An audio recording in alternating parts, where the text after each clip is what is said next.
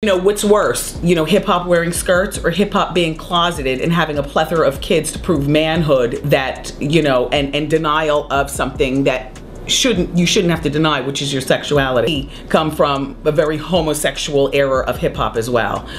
There was a radio personality once upon a time. Her name was Wendy Williams, and she was practically burned at the— As serious claims encircle Diddy, fervent fans are fervently advocating for Wendy Williams' resurgence into the spotlight. Throughout her expansive media career, Wendy Williams, revered as the leading figure in entertainment news and gossip, fearlessly delved into celebrity rumors. She was an early advocate voicing concerns about Combs. Williams and Combs share a lengthy and contentious history. Williams commenced her tenure at New York City's Hot 97 radio station in 1994, coinciding with the establishment of Bad Boy Records in 1993 as a collaborative venture between Combs and Arista Records. As per BBC reports, Hot 97 showcased talents like the Notorious Big, Lil Kim, Mace, Faith Evans, and Total, maintaining a constant radio presence. The station's launch coincided with Bad Boy's emergence, as stated by former Bad Boy president Kirk Burrow during a 2022 interview on the podcast The Art of Dialogue. Burrow highlighted that Bad Boy's records significantly contributed to Hot 97's rotation. In a 2009 episode of the Wendy Williams Experience radio show, Williams recalled an incident from her time at Hot 97. Allegedly, Combs instructed members of Total, an all-female R&B trio, to confront her. Williams recounted, "I got off the air one day, and those Total girls were downstairs. Everyone upstairs at the radio station was observing, encouraging a confrontation." Williams explained that her boyfriend at the time intervened, preventing any further escalation. In that same 2022 interview, Burrows provided insight into the East Coast-West Coast feud between Bad Boy and Death Row Records during the 1990s. He mentioned Williams's involvement, claiming that Combs' infant son and the child's mother, Misa Hilton, were allegedly compensated to take a picture with Combs' rival, Suge Knight. Word circulated back to the East Coast that Misa was present in the office and potentially meeting Justin Combs, possibly holding him in her arms while a photographer took a picture. Burrows emphasized that this wasn't the image they wanted to convey or have seen by the public. Somehow, Williams caught wind of this photo and hinted at revealing significant news on her syndicated radio show. The Bad Boy team had to step in to prevent the photo from spreading to the public eye. During a 2022 Art of Dialogue interview, Combs' former bodyguard, Gene Deal, asserted that Combs influenced Williams's dismissal from her job at Hot 97 before she could discuss the photo on air. The deal highlighted Combs' substantial influence over New York radio stations, stating that if Combs disapproved of someone, they wouldn't last in the industry.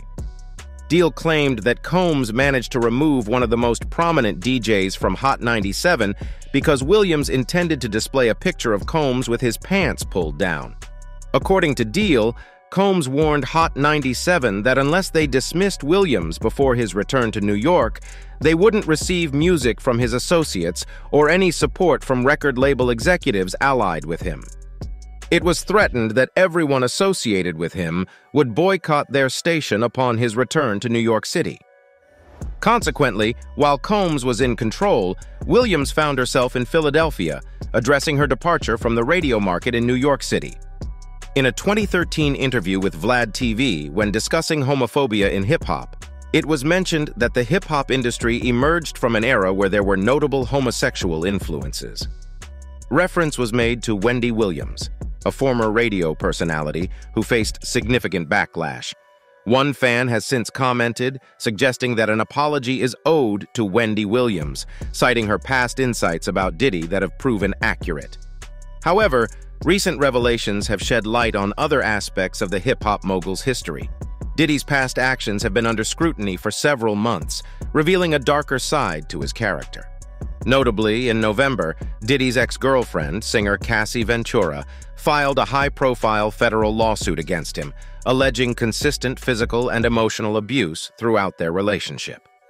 The lawsuit, filed under New York's Adult Survivors Act, a legal provision affording victims a one-time, one-year opportunity to sue their alleged assailant regardless of the statute of limitations, detailed Ventura's claims against Combs.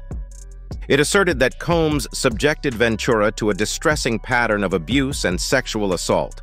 Moreover, the lawsuit alleged that Combs coerced Ventura into participating in sexual activities with male associates in various cities, which he purportedly observed and recorded. Ventura expressed that she refrained from reporting these incidents to the police out of fear, fearing it would provoke further harm from Combs. Following Ventura's lawsuit, 3 additional women stepped forward with serious accusations against Combs. Liza Gardner, filing just before the expiration of the Adult Survivors Act window on November 23rd, alleged that she was coerced into a sexual encounter with Combs at an after-party in either 1990 or 1991. Another accuser, Joey Dickerson Neal, alleged intentional drugging and assault by Combs following a dinner in 1991. Adding to these allegations, a 4th lawsuit emerged on December 6th, filed by an anonymous woman identified as Jane Doe. She accused Combs, his longtime associate Harve Pierre, and an unnamed third party of assaulting her at Combs' Manhattan recording studio in 2003, when she was just 17 years old. Meanwhile, Jay-Z has maintained a notably quiet stance amidst these allegations against his friend. Speculation suggests he's deliberately keeping a low profile to prevent the spotlight from turning toward him. Comparatively, Sean Carter, known as Jay-Z, is perceived as more cautious, strategic, and calculated in handling such situations. Over the years, rumors have circulated linking Jay-Z to Aaliyah's death, speculating that she rejected his advances. It's known that Jay-Z had a close relationship with R. Kelly, the man allegedly involved with Aaliyah. Speculation about a secretive union arose in 1994, linking R. Kelly, the acclaimed R&B artist, and Aaliyah, the promising rising star. Rumors suggested that they exchanged vows in a covert ceremony, adding intrigue to the speculation. The substantial age gap between them intensified the speculation. Aaliyah, a young 15-year-old artist, and R. Kelly, a 27-year-old musical luminary.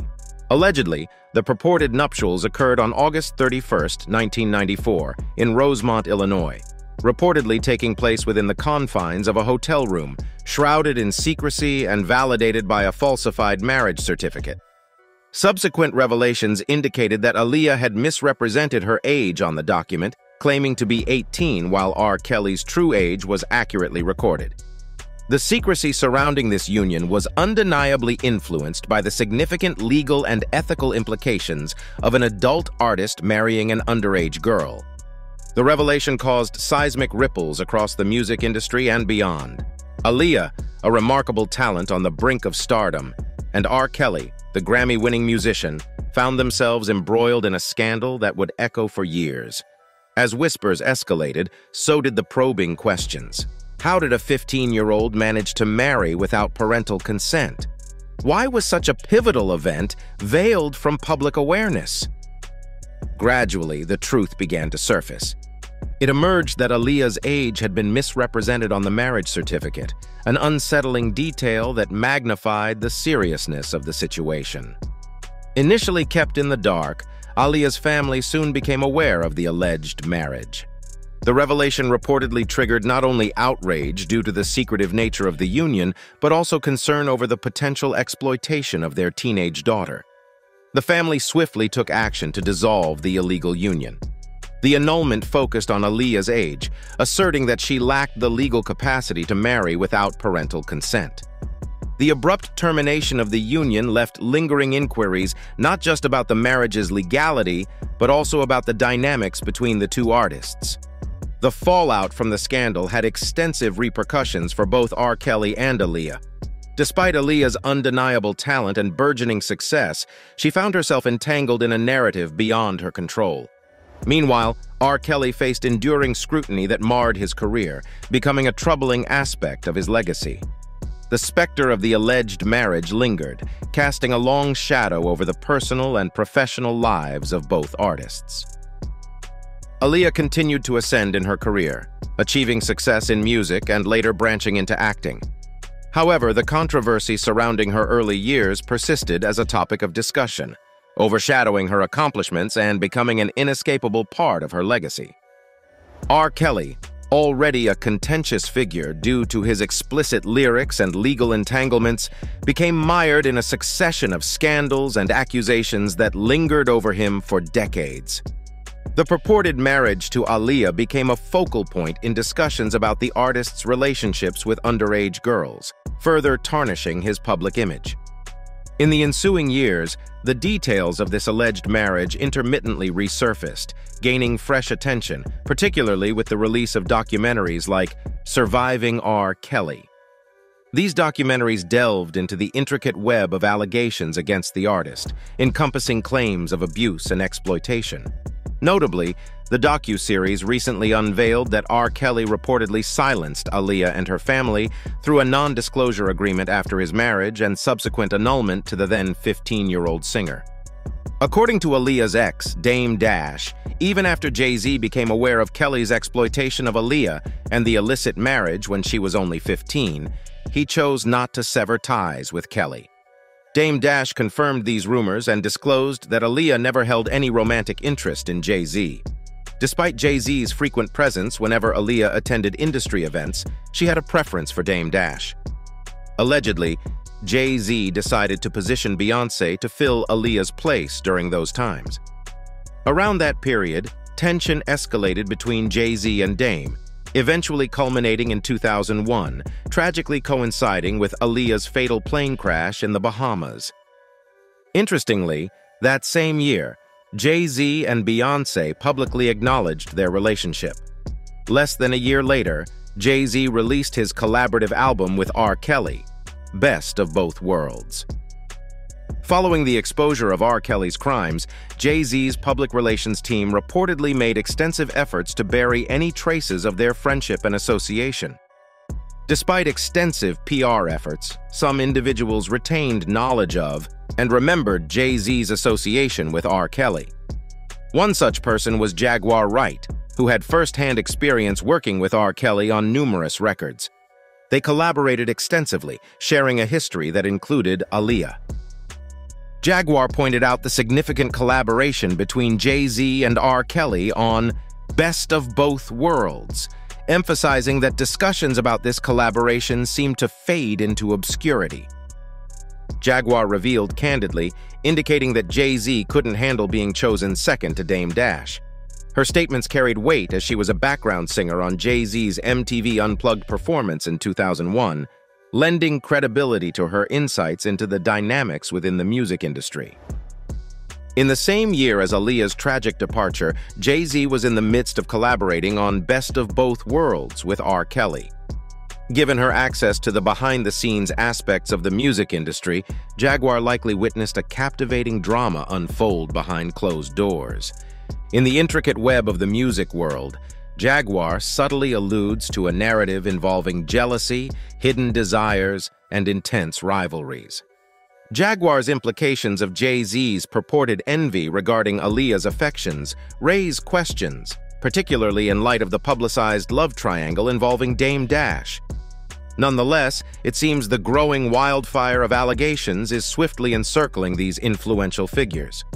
Following the potential fallout surrounding Diddy, Jay-Z might find himself under scrutiny if the legal system manages to pursue him. So that's all from today's video. If you enjoyed it, remember to leave a like, subscribe, and ring that bell icon so you never miss our upcoming videos. And don't forget to share your thoughts in the comments section. Stay tuned, and we will catch you in the next video.